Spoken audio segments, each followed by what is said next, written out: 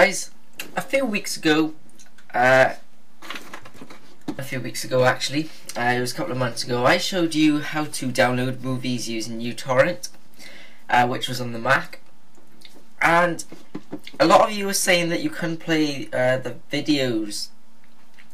I'm not sure if I went over that in the video that I made, but I'm going to show you now how you're going to play unsupported videos using QuickTime or whatever player you're going to use. Alright, so when you open up QuickTime with your video, you're probably going to get QuickTime cannot play this format of video, something similar to that. Yeah, sorry about that. So we couldn't watch videos. The reason is because you don't have a thing called a codec. Now, a codec is something which is hard to explain because I don't really know the definition, but I know what it does. Basically, it enables you to play videos in different formats. You can have codecs for each individual format, but we're going to get one which is a piece of software which installs them all for you. Some people like to use VLC player. I like to use VLC player, but some people like to keep original and use the old-fashioned QuickTime player. Now, if you want to use the QuickTime player, you're going to have to download something called Perian.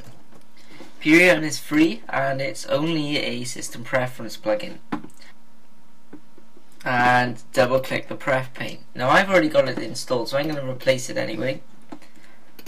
And then you can fiddle about with two settings, which is really handy. And then you can play pretty much any video, as you can see. You know, I can play that video anyway, but yeah. So if you have any questions about that, or if you didn't get on with Perian, you can download QuickTime Player as an alternative, or actually there's another one down here called Player X, which I got from the App Store. That's also quite good if you ever actually use it, but yeah, QuickTime is just as good.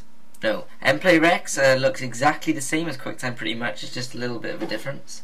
I'll open up a movie now just to show you. As you can see there, it looks kind of the same.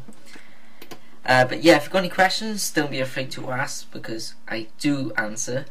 And yeah, have a good summer.